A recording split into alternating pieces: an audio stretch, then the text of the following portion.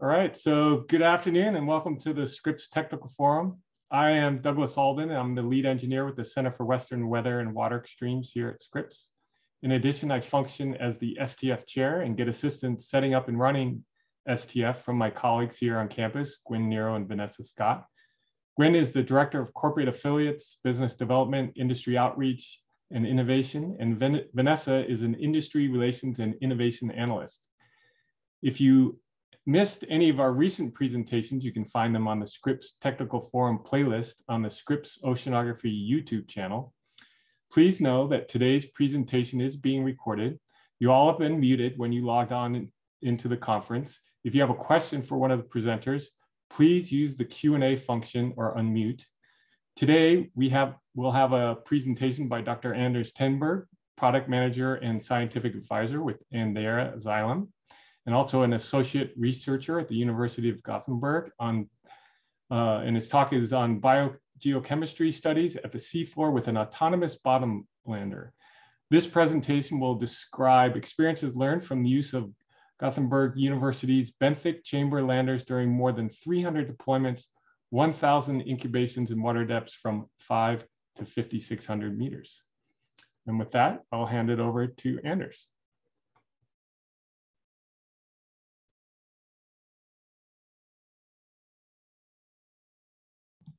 Thank you. Let me see. Did I manage to share the screen there? It's set. Yeah, there it goes. Yeah, good. Okay. Yes. Thank you for joining this webinar, and thank you also for letting us present, or me present here. So I will talk about biogeochemical studies at the seafloor that we have done with autonomous bottom landers. And here is a little bit an overview of what I will present. When I say autonomous bottom landers, this could mean many things to people, but for me or for us, this means landers where you incubate sediments mainly. We also make microelectrode profiles into the sediments, but we mainly incubate sediment with overlying water, and we try to measure what comes out from the sediments and what is taken up by the sediments and the balance between the sediments and the overlying water. So how sediments contribute to the biogeochemistry at the seafloor, a process which is of course more important or relatively more important in coastal environments compared to deep waters, because in deep waters the part which is close to the bottom of course is plays a smaller role in the overall picture. So I will just show a slide of my background and experiences, and then talk about the lander technology and why we do this in situ measurements. Then I will talk about landers that we developed at the University of Gothenburg and that we used for many years in different projects. Talk about the incubations we do, how we do quality control. The development of these landers have been a continuous development and improvement throughout the years.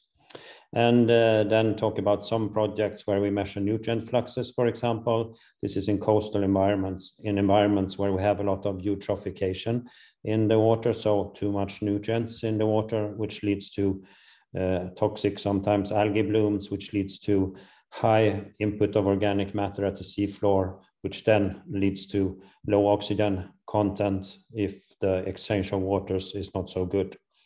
And then we also use the landers to make experiments, for example, by injections and by doing other things as well. And then I will show you some examples of where we use the landers on contaminated sediments, where they dumped chemical weapons. A summary, and then open for questions and discussions. But if you have questions during the presentation, please don't hesitate just to unmute and ask your questions or discuss during this presentation. So my background is that I worked about 25 years in development of and use of underwater technology. I worked on development of optical oxygen sensors, for example. I worked on optical PCO2 sensors and a lot on these lander constructions. And since 1997, I'm a product manager, or I worked at Aanderaa since 1997. To start with just a small part, but then more and more. And now I'm mainly employed by Aanderaa in Norway. And Aanderaa is part of the XYLEM group, where some of our sister companies maybe are well known to you, Sontech from San Diego and YSI from Ohio, which we have close collaborations with in many projects. We also work with other companies in the group. We are more than 17,000 employees in XYLEM overall, and all companies deals with water. So I know Scripps quite well, or I used to know it quite well, because I worked there from 2000 to 2001 as a postdoc with Dr. Ken Smith, who is, you can say, the father of this autonomous benthic landers. He started this, there was some pioneers before him, but he really started this as a continuous work, and he still works with this after all these years. And then I also worked with Roberta Baldwin, Fred Allman, and Rob Glatz in the group of biology, benthic biology, deep sea biology. And I worked on development of a new lander when I was there. And we did also at that time the first measurements with the optical oxygen sensors. We tried them in both in profiling and in incubation work. So they were new at that time, and we worked on testing them during that year. So in-situ incubations with chamber landers, why should you bother? Why should you use landers, and why in-situ? Of course, the difference is that you go out with your ship, you drop a platform to the seafloor, you insert incubation chambers gently into the seafloor, and you let the lander handle everything autonomously, make incubation, take out water samples with syringes, measure with sensors, and when it's ready, normally you send an acoustic release signal, it drops weights, it comes to the surface, and you recover it. These deployments, they last for anything between 5 hours when sediments are very reactive or active, to about 2 to 3 to 4 days when sediments, like in deep sea sediments, Mediterranean oligotrophic sediments. But why we do it? It gives you much less disturbance. Quality becomes much better. Imagine you take up a course from 2,000 meters or 3,000 meters. You will always disturb them, you always shake them. Temperature will change, pressure will change, light conditions will change. And also we have found that with the landers, through the years, we have worked out quality control methods, which gives us what we think really good quality on the measurements. And we can judge immediately when, for example, the quality is not so good, when you have leakage, if you have shaking that you didn't want to have, for example. And actually, it gives us less work than recovering sediment cores and incubating on deck. But of course, it means that you need to make maintenance on these tools and have them to work reliably. So when I did my PhD, one of the papers in my PhD was a summary of benthic chamber and profiling landers, and here is the title of it. A review, and in this paper, all authors were all people that worked with landers at that time. This type of landers were part of this paper. It came out 1995. The only one which is the most influential here which was not part of it, was Ken Smith, and I will soon come to why he was not part of this paper. But some of the people who pioneered this type of work were part of this paper. Al DeVol, for example, which is in Seattle, in University of Washington, Kenneth Hinga, Rick Janke, which was at Skidaway at that time in Georgia, Will Barrelson, which is still working at UCS, Fred Sales, who was at Woods Hole, and Doug Hammond, who worked with Will Barrelson. So these are some of the pioneers, but the real pioneer for lander work, as I told you, was Ken Smith, and he didn't want to be part of this paper because he estimated that he didn't do enough work in the paper, although he was one of the people who contributed the most. because you can see here in the acknowledgement of the paper, we especially thank him for all the things he shared, and he also did a very careful review of the manuscript and commented on it. So he contributed, one of the people who contributed the most, but he didn't want to take part of it in it because he estimated he didn't do enough work to be worthy as a co-author of this paper. So at this time, Ken, so his first lander paper came out in 1972, and he's still working on landers, and now he is at Tengberg. So incredibly long career, more than 40 years. And some of the things he have constructed, which he already did at Scripps before I was there in 2000, and that was the crawlers. So benthic landers, which can stay down for a long time and make incubations. Because incubation, when you incubate, you change the environment, you shut off the environment. So you can only do them for a short time, and then you need to move to a new area. So here the crawlers, they change areas, they move against stream and against the currents, against the main currents, and change areas and do new measurements. And he has also constructed such devices at Tengberg, and still works on this type of bottom benthic studies, studying the activity of the deep abyssal plains. So the results I will be presenting here today, they are mainly coming from a summary paper that we did, that we published this year. And it's about our experiences developing and using this type of bottom landers for the past 15 years. And I want to recognize here the leader of our group, Per Hall, who is still active. He's still leading our research group at the University of Gothenburg, but next year he will become Professor Emeritus. So he will kind of retire. I don't know if he will really completely retire, I don't think so. And Mikhail Kononets, who has worked with me for the last, or who has mainly been responsible for maintenance and development of the landers for the past 10 years or so, when I have been active in other parts, and also working mainly for Aanderaa.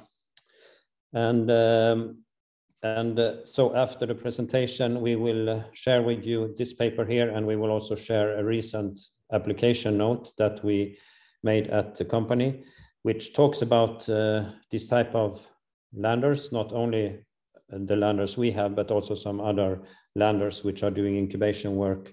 One German one is doing incubation work in very porous sandy sediments, coastal sediments, and have special methods for that. And some others are also from German groups and from India. And our landers then, we have made more than 300 deployments. I think today it's more than like 350, because there has been field work this summer, and more than 1,000 incubations deployed between 5,000 and 5,600 meters. The deepest deployments were in the Arctic.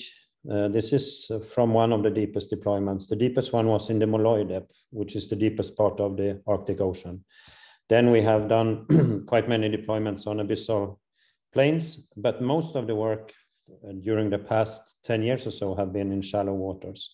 We were supposed to go on an expedition with wheelbarrows in late this year on a Scripps ship, but it was canceled because of, I don't know if we couldn't get our equipment there. It's a lot of problems with shipping, with containers, with arrival, and there was problems with that, and there was also other logistical problems. So this will not happen this year, hopefully sometime later when things calm down a little bit after this corona things.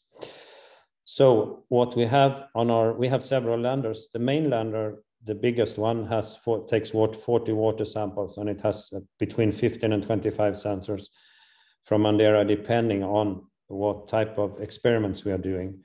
Through the years here, we see that we have about 95% success rate. It always maybe some syringe that didn't sample as it should, or there could be a stirring motor which stops because of the belt which goes off or something. We had last expedition, we had a lot of crabs interfering with our stirrers, And some of them were just sitting where the driving belts were supposed to run and stopping the driving belts from running. So these are things that can happen. And we have published about 35 scientific papers based on the work done with these landers, and we have worked with many different groups. So they are all constructed of titanium and plastic, and they have an inner frame. The big lander has 4 incubation chambers, as you can see here, with syringes. And when we deploy them in deep water, you have the inner frame sitting inside here, and then you have what you call a carrier frame, which brings the inner frame to the seafloor. The lander lands, and the reason it sinks to the seafloor is that you have weights, ballast weights on it, or weights, and these are of railway. We use railway track. They hang below the lander. So when the lander lands, it slows down. It never touches the bottom, and then it hangs in the weights above the seafloor, hovers, and then the inner frame is released and slowly goes into the sediment, inserting the chambers into the sediment. And then you can see we have 2 acoustic releases to release the weights, and to find the lander at the surface. If we cannot find it, we track it with acoustic pingers when it rises or falls.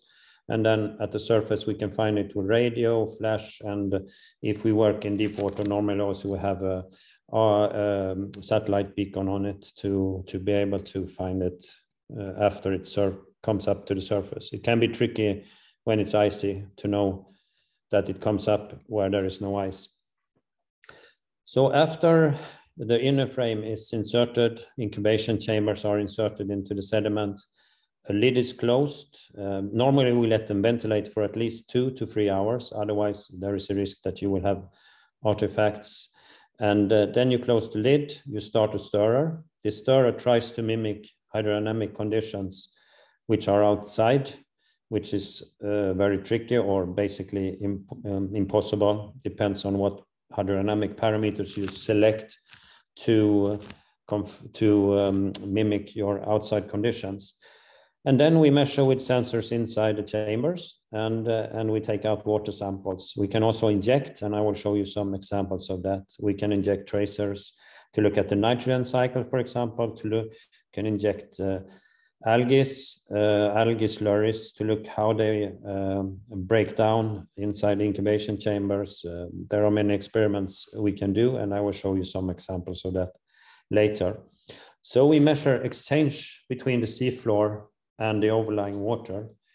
And here are the main things we have measured through the years. Typically the carbon cycle, oxygen and total carbonate. We have also included PCO2 optodes sometimes. We measure nutrients coming out or being taken up by the seafloor, dissolved organic carbon, alkalinity, pH, methane. That's mainly in sediments which are with low oxygen and quite organic rich.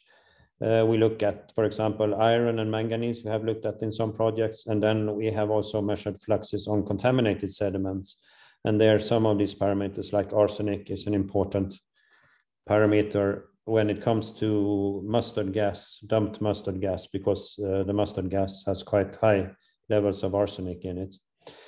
And turbidity we use to look at how much resuspension of sediments we have in the chambers, and we can create resuspension during the experiments by stirring more rapidly. So when we work in deep water, we have this carrier frame. When we work in shallow water, something like below 150 meters, and there is not too much traffic at the surface in more sheltered areas inside archipelagos and stuff, then we use just inner frames and we lower them slowly to the bottom and let them go into the sediments. Here is one here is one frame with 2 incubation chambers, and here is another one which has 4 incubation chambers, and above here you see the logger, which logs all sensors, and so it's a Seaguard instrument, multi-parameter logger. And yes, and here is Mikhail Kononets, the guy who has been working actively with these landers and doing a lot of experiments and measurements with them for the past 10 years or so. So if we look more in detail, here we see incubation chamber again, the sensors. What we have included inside chambers is routinely we have turbidity, oxygen optodes, conductivity sensors, and we also recently include pressure sensors inside the chambers. Why? I will show you why we do measure these things. Oxygen is obvious. You want to measure the respiration rates of the sediments and the consumption done mainly by bacteria, but also by the benthic fauna. Here you see a chamber which after recovery, after experiments are done, it takes the sediment and brings it back to the surface, so that you can look at grain size, you can look at in fauna, you can look at, for example, you can take samples, subsamples, and look at gradients inside these sediments. And you see syringe racks here, 10 syringes in each chamber, and a stirring motor here with a driving belt. We have a stirrer which we call Mississippi wheel. It's lying horizontally inside the chamber, and it's stirring in this way, a paddle wheel. And the reason we have this is because many years ago we did careful studies on hydrodynamics inside chambers. We made an intercalibration where many of the lander users came to our lab, and we did hydrodynamic studies on the incubation chambers. And after that, we selected this type of stirring for our chambers, for our incubations. And yes, we see.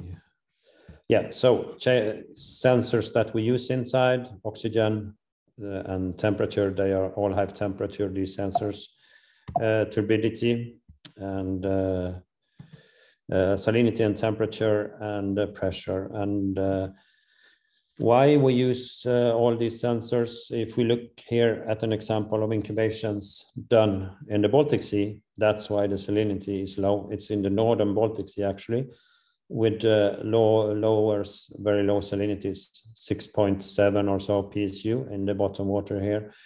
So what we do here, you can see this is salinity measurements inside the incubation chambers. What we do in the beginning of the incubations, this is 4 incubations running in parallel. We inject millicube water into the chambers. That will lower the salinity by maybe 0. Depending on how big the volume is, 0.05 or 0 to 0.1 PSU.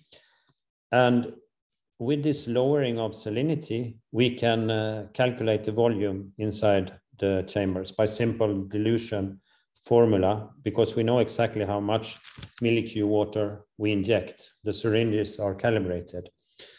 And so we know how much the volume of the overlying water is, and we also get a very good measurement or good control that the chambers are not leaking. Because if the chambers are leaking, the salinity will go back to outside salinity conditions. The brown curve here is measured outside, and that's the outside salinity conditions, while the ones which are tracking each other like this, these are just measuring the inside salinity conditions. And in this case, so we get volume and leakage control. And in this case, the incubations run for some time, and then we open the lids automatically and ventilate the chambers, and then we run a new incubation. Why? I will come back to why we run several incubations in a row. But first, I show you oxygen, and this is oxygen consumption done by the sediment. And 4 chambers in parallel. Oxygen outside, you can see how it varies here. It's shallow water, very variable. And but inside the chambers, it's steadily decreasing because of consumption of sediments. And then we open the chamber lids, ventilate out, and then start a new incubation. And why we do, for example, 4 incubations first and then ventilate and make another 4 incubations is because we want to look at effects of sediment resuspension. So what happens if you have trawling? What happens if you have strong currents which resuspends the sediments? So here you can see turbidity measurements inside the chambers. And you see in the beginning of the first half of the incubations, we're on slow speed. You have some turbidity peaks at touchdown of the chambers, and then or touchdown of the lander, and then we insert the chambers. And then we run slowly the speed, the stirring speed inside the chambers, and we have no resuspension. For turbidity sensors doesn't show any resuspension. Then we increase the speed inside the chambers, and then to different levels, and then we look at we get resuspension increase inside the chambers. Here the scale here is NTU, normal turbidity units. And that we recalculate to milligrams per liter by taking water samples and adjusting the readings from the turbidity sensor. So that's why we run first one set of incubations at slow speed, no resuspension, and then we resuspend the sediments and look at what's happening with the different processes. In this case, oxygen consumption. This is just because we can measure it. Then we take the syringes and look at other, for example, release of nutrients. Will we have more release of ammonia or silicate or other parameters because we resuspend the sediments? And then for the past years, we have also included pressure sensors inside the chambers, and these are ultra sensitive, which makes it possible and very stable over time, which makes it possible to measure, to get feedback that everything is working correctly. In terms of lid closing, you can see here pressure measured by one of these sensors during an incubation. These are tides. This is on the west coast of Sweden, and the tides are varying like this. When we close the lid, you have a pressure increase. Then we take out syringe. This is an injection syringe, which increases the pressure. The sampling syringes decrease the pressure. This gives us feedback to that everything is operating correctly. And we have seen now using this that sometimes it can happen that two syringes trigger simultaneously, and that gives us with the pressure measurement, we can see that immediately. Also, we have seen now that we can see the turbulence inside the chambers, we think, with the pressure sensors, and we can see, we can get the feedback on the stirring rate. So here is just a detail of that, how for example, lid is closed and how this increases the pressure by 0.6 kilopascals, something like that. And how syringe samples decrease by something similar, the pressure.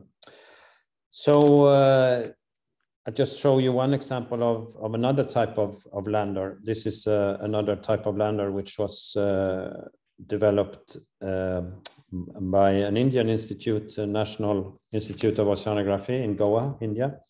But it was built by a company in Denmark called KC Denmark, and we here, Aanderaa, supplied the data logger and all the sensors, because here we have one of these Seaguard-2 instruments that logs all sensors, because it can connect sensors with the bus system. So basically you can connect as many sensors as you want and log them. So in this case, they have 2 incubation chambers, they have a rack of syringes, but inside the incubation chambers, they have turbidity sensors and they have one outside. They have oxygen sensors and one outside. They have salinity sensors and one outside. They also have chlorophyll, wave and tide. It's a pressure-based wave and tide measurement. And they measure currents with this sensor here. It's a single point current sensor. You can also have here a current profiling sensor. And now they have possibilities to add other sensors. They are talking about pH, for example. And one advantage also here is that you can run different sensors on different time intervals. The logger here can run them at different time intervals. So measuring fluxes and making experiments. I showed you a little bit what we measure, and here is an example of a project that we had many years ago in the Gulf of Finland, which is part of the Baltic Sea. Baltic Sea is quite highly eutrophicated, many nutrients in the water here, and high load of organic matter, algae blooms, and blue-green algae in the summer, which are nourished by phosphate. There is almost always excess of phosphate. If there was no phosphate, there wouldn't be these blue-green algae blooms. So here for a 4-year period, we studied processes, and what was, so this was just after perestroika, you know, when the Soviet Union collapsed. To the north here, there is Finland. To the south, there is Estonia, which was part of Soviet Union. And to the east, there is Russia and St. Petersburg, which is the second biggest city in Russia, and also I think in Europe, about 6 million people. And when Soviet Union collapsed, also agriculture collapsed. They didn't have any money for fertilizers to spread on the fields. So there was a large decrease in input from land, but still, 10 years after this decrease, the phosphate levels in the water here in the Gulf of Finland was still increasing. And our hypothesis when we started the project was that the nutrients and phosphate mainly was released by resuspension of sediments. So we did a lot of studies on that. We had several landers. We had our own landers. We developed landers together with Russian scientists, smaller ones. And we did planar optoad studies of the sediments. We did resuspension, critical shear stress studies, and a lot of modeling. We had 2 modeling groups working on the results that we produced. So we quickly found out that resuspension was not really the issue here, because resuspension we could see only happen a couple of times per year, and it was not very big levels of resuspension of the sediments. But what we could see when we so simultaneously as we did lander measurements, and so we also deployed long-term instruments, and for the first time we used optical oxygen sensors on these instruments. This was in 2003-2004, and we could see that how variable the oxygen levels were. These measurements here were done at 3 stations, which are spaced out by about 100 nautical miles. One was here at the mouth of the Gulf, one was at the center of the Gulf, and one was further in here. So about 100 nautical miles between these 2 stations, and about 100 nautical miles between these 2 stations here. And when we look at the measurements we did, we had deployed these instruments here, current meters with 2 levels of turbidity, salinity, oxygen, and temperature and pressure measurements close to the seafloor. And the idea of having 2 levels of turbidity was to look at resuspension of sediments and being able to calculate gradients. But as I told you, resuspension didn't play a big role here, but we could see that oxygen variations was very, very large. So here are variations over a time period of about 1 year, oxygen variations at these 3 stations. You can see the water depth here, 43, 56, and 56 meters. So about 100 nautical miles between these 3 stations. Still, you can see that the stations track fairly well, and we have really low oxygen conditions in the summer and autumn, and then higher when the winter mixing takes place, when we have stormy weather, and also after cooling down of the water. So, and really big variations. There was a lot of, there is monitoring programs here taking water samples every month, but we could see quickly here that these monthly water samples was not very valuable, because imagine if you go out here and take water samples here and here, you will find that oxygen conditions are catastrophical in the bottom water, while if you go here and here and here, just with a couple of days difference, then you will find that oxygen conditions were very good. So this is the level here. So the scale is in micromolar, and the level here is where you say that it's not good for animals, for higher organisms to live in the sediments. Of course, there are can be organisms which are adapted to this. And we did a lot of incubations, and we also measured in situ what happens if you let oxygen levels go low. It's well known that when oxygen levels go low, the phosphate binding between phosphate and iron will not exist anymore, and phosphate will leave the sediments. So, but we could see this by making measurements inside the incubation chambers. Here we see during one incubation how oxygen is going lower and lower, and here it's 0, and how this is phosphate from discrete samples with syringes. We see how the gradient, how big the flux of phosphate is coming out from the seafloor, and then how it increases with the lower oxygen levels. But on the other side, we see that ammonia and silicate fluxes from the sediment to the overlying water decreased when we let incubation chambers go to low levels. So this is kind of an experiment you can make and look at at what levels of low oxygen is the phosphate really released from the sediments. And by combining the measurements with this highly variability of low oxygen and with the incubation measurements, where we could see how much phosphate was coming out from the sediments at different oxygen conditions and from different sediments, and combining this into a model, we could estimate how much phosphate was coming out from different sediments at different depths and different types of sediments. And we could calculate how much was the sediments contributing with phosphate to the overlying water and nourishing the eutrophication in this area, compared to how much was coming in from land. So the result was from this study, which is also published in a couple of papers, was that the internal load, the load of phosphate coming from the sediments, was about 66,000 tons phosphate per year, or phosphorus per year, which is about 10 times more than the land input. So there we have the explanations why, in spite of a dramatic increase of input from land, the phosphate levels in the water was still increasing after 10 years of much lower input from land, because it was stored in the sediments and released with low oxygen.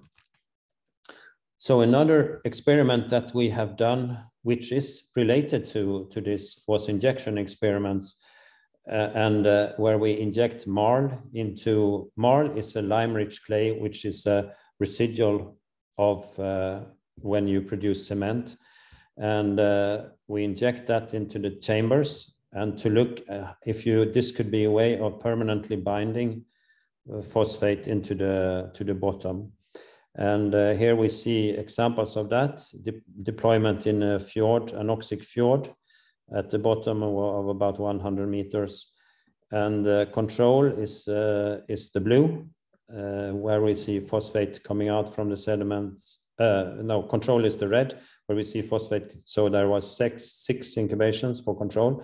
And you can see that the levels of phosphate coming out from the sediments are much higher than compared to the incubations where we injected marl. So this with this we could make experiments and show how much how much you could bind with this marl if you put that on the seafloor to bind sediment, bind phosphate permanently. Then we have done several studies on contaminated sediments, and here is one example from, we have done it on outside the paper pulp factories in the north of the Baltic Sea, but here is examples of where we look at contaminated sediments from dump sites of chemical weapons. After the Second World War, there was a lot of chemical weapons, mainly mustard gas, but also nerve gas in Germany, which was never used during the war. And the Allied allies decided to dump this. So Russians, Americans, and English dumped this in different areas. And there is one site outside the Swedish west coast where there is about 13 wrecks which were filled with munition, chemical ammunition, were sunk, and they are now, of course, corroding. And in this area, there's a lot of trawling. The trawlers, why they trawl? Because there is a lot of structures, and then there's more fish. So they trawl between the wrecks. Of course, they don't trawl over the wrecks because then they lose their nets. The depth is about 200 meters, and we have some projects here where we make risk assessment models and do measurements and experiments. We look at target organisms for contaminated sediments. We deploy instruments for time periods of 2 to 3 years to get background information on salinity, oxygen, currents, and things like this. Here you see examples of that. And we have also made lander incubations to look at contamination from the sediments. So here is examples of project where we made risk assessment model and a decision support system for politicians. But if we look at long-term measurements, here are some examples of deployment of instruments which measure currents, salinity, and temperature, but also turbidity. And we see here peaks of turbidity, which were all related to trawling. So there's trawling here, and all of these peaks were related to trawlers trawling the sediments here, and they resuspend the sediments, and we could see that on the instruments. And here you can see the trawl tracks, and the brown things here are where you have wrecks, and you can see one wreck here on a acoustic sonar image, and then the trawl tracks on the side here. And to look at how high the trawlers resuspend the sediments, we combine this with acoustic backscatters. We combine turbidity with acoustic backscatter, and then we get information on how high above the seafloor the trawlers resuspend the sediments, and this is about 30 meters above. So every peak from a trawler also corresponds to a peak in acoustic backscatter. And what does this mean? It means that if we look at the contaminated sediments, we were interested to see if the trawlers resuspend the sediment, how much sediments they resuspend, and where is the resuspended fine particle clay sediments transported, and how contaminated are the sediments around here. So if we look at, these are samples here, discrete samples around the dump site, which is this black flag here. And so here is the dump site, and the highest levels of arsenic, which was part of the mustard gas to make it possible to use in the winter, because it lowers the freezing temperature for the mustard gas. So the highest concentrations of arsenic in all Swedish waters was found here in the sediments at this site here. And if we look at the current measurements from the long-term measurements, we see that the currents are towards, so this is progressive vector diagrams. It shows you currents are going towards northwest, which is this direction here. So what we can see here is that the trawlers are resuspending sediments which are contaminated to some extent by the mustard gas, and it's spreading downstream from the dump site. And we try to get ban on trawling here together with Swedish authorities, but this is difficult because it's not in Swedish national waters, it's in Swedish economical zone. And we also analyze if there is remains of chemical ammunition in shellfish and fish and so on. We have found that, together with one of the partners here, Verifin, which is the Finnish Institute for Verification of Chemical Weapons. We have found that in some of fish and shellfish, not high levels, but it shouldn't be there. So we try to ban trawling, or try to influence authorities to ban trawling here, and they try to do it, but it's difficult. Then we also measure with the landers and at these contaminated sediments. And here you see some examples of different parameters. The main of interest here for the chemical weapons is the arsenic. And what we have here, we make incubations. The pink triangles, these are reference chamber. We have one reference chamber where we have plastic coverage, so it's not in contact with the sediment. And the other, so the green squares and blue triangles and black diamonds, they are from incubation chambers, from free parallel incubation chambers. So we see that clearly there is quite high levels of, quite high fluxes of arsenic coming out from the sediments. So with this, I would like to summarize the talk here, and we have talked about autonomous bottom landers, and we are convinced that these are good tools to study processes and make experiments at the seafloor. They give you high quality, consistent results, and by combining sensors, we get really good quality assurance, and we do injections and we do syringe sampling, and good combination. Good to combine this short measurements with the landers with long-term monitoring, like we did in several projects. And resuspension, from some of the papers we published, we found out that resuspension mainly plays a role in oxygen consumption, but has not been so important to what we can see for release of nutrients, for example, from sediments. And yeah, phosphate release in the Baltic Sea and maybe in many other areas is mainly governed by oxygen variations. And yeah, we also saw some experiments with injection of MAR to bind phosphorus, and we could measure fluxes of arsenic from contaminated sediments, contaminated by chemical weapons. So finally, I just want to show you one slide on new technology that we released from Aanderaa this year, and including we have a new wave. We have improved algorithms on our ultra-sensitive wave and tide and pressure sensor, which makes it possible to detect waves from 40 meters. We produce 3 different types of wave measurements: one for buoys, accelerometer-based, acoustic profiling-based, and also pressure-based wave measurements. We have new foils on our sensors for oxygen, which makes them about a factor of 2 to 3 more stable. This is not a standard yet. We are still qualifying how they work. We know they work well in shallow waters because we have thousands of such sensors with these new foils in shallow waters, but we also want to see how they perform in deep waters. And we also see not only are they more stable, they are less influenced by pressure, and they also have some other advantages.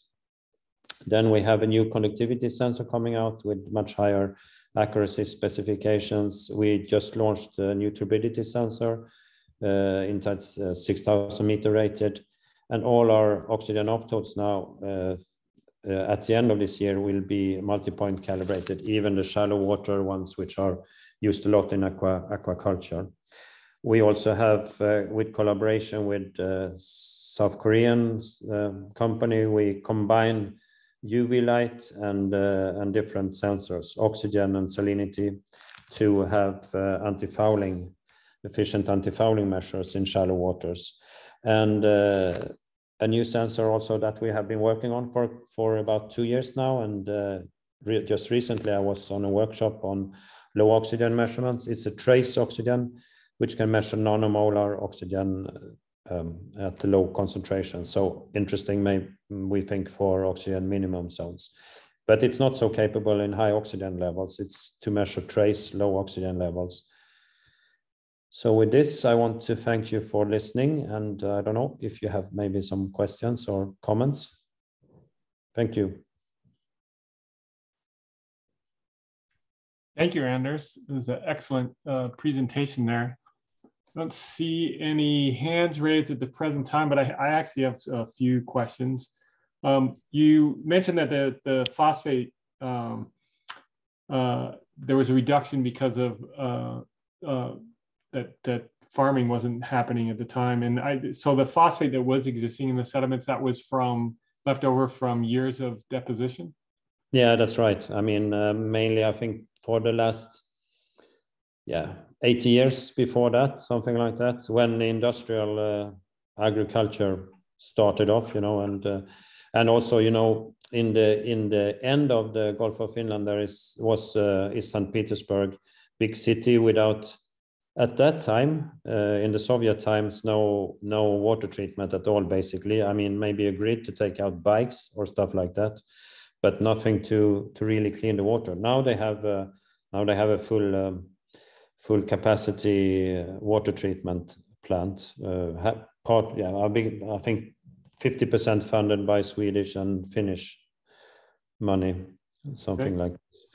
Yeah, so mainly coming from the sediments, and that's what we see in the entire Baltic Sea. A lot of phosphate stored in the bottom sediments. Interesting.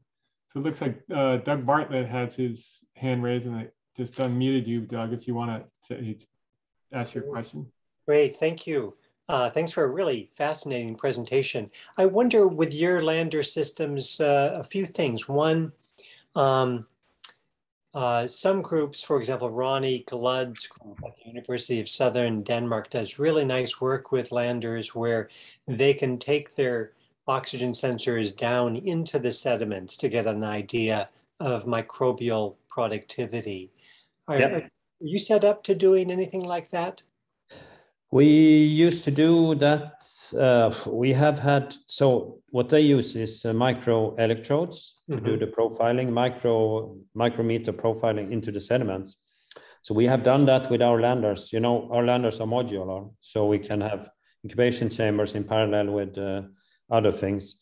So we have used micro electrodes in some projects in parallel, but we are not. They are tricky to use. You have to. I know Ronnie well. I worked with him when he was in Copenhagen for a while. His wife is a world expert on making these micro electrodes, so she's really good on that. They get good quality. They break very easily and they are tricky to handle. So we never went into that path. But what we did was we developed. Also, together with Ronnie, we developed autonomous modules for planar optodes. I don't know if you're familiar with that. No. So you can take 2D pictures of the oxygen distribution at the sediment-water interface. So that works quite well, but there is always, you can get then to about the same resolution, because each pixel is like an oxygen measurement. I could show you, and so you can take a 2D picture of the sediment-water interface and the oxygen distribution, and you can see how it changes, for example, with pumping of animals and stuff like that. Ronnie did a lot of laboratory experiments on that, which are really nice papers. Then also, I know Bob Aller did a lot of several publications on that later on. And we, together with, we constructed the first planar optode module for in-situ work, and we published a couple of papers, maybe 15 years ago or so, both from deep waters, Sagami Bay outside Japan, and also shallow water experiments. If you would like to, I can send some papers over. But we have now. For the last years, we haven't, because there is always a discussion. We think the optodes worked fine. The planar optodes work really well, but there's always this discussion, with the planar optode, you insert, like, I don't know if you're familiar with these spy cameras, which you use to look at the sediment-water interface, just take pictures. Right. There's always this discussion, how much is the smearing? Of this, when you insert something into the sediment, how much do you smear? And it's clear on these spy cameras that you smear the sediment, but what we found from the experiments we did, we can see also that we smear the sediment, but the solute, the oxygen does not get smeared. We also did some one or two papers on pH with planar optodes. Yeah, but it's a good technique, but we didn't pursue that path because we have so much work to do anyway with the incubation stuff and making experiments, injecting things, and yeah. I mean, the 2D measurements you're describing sound like they'd be very, very useful. Another question that I wonder about is, your system seems like it would be very appropriate for doing some labeling studies, for example, stable isotope labeling. Have you done that? Yes. Yeah, I mean, we inject this label nitrogen, for example, to look at the nitrogen cycle, and we also injected, so mainly nitrogen, labeled nitrogen we have done injections on. But yeah, for sure, I mean, any labeled, injecting any labeled substance to study processes works very well, I think. Of course, depends on what kind of studies you want to do. What kind of labeling are you thinking of?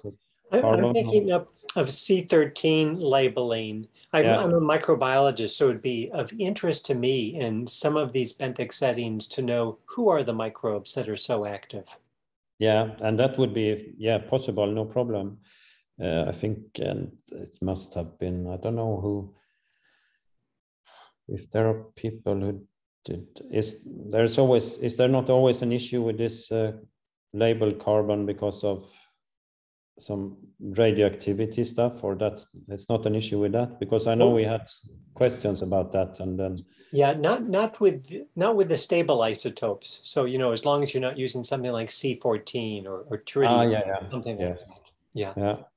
But yes, I mean, the labeled nitrogen we have done. There was several papers on nitrogen cycle and injecting that and studying the nitrogen cycle with labeled nitrogen. So it should be no problem with labeled carbon as well. Right. Maybe Great. It could be collaboration. Yeah. Really powerful system. Thank you very much. Thank you. Well, it looks like we don't have any more raised hands, so I just want to thank Anders today for this wonderful presentation, and everyone that attended, and just say that we're always looking for input on future speakers for the Scripps Technical Forum. So if you have some ideas, just shoot them our way, and we'll make it happen. Thank you again, everybody. Have a great day. Thank you. Bye-bye.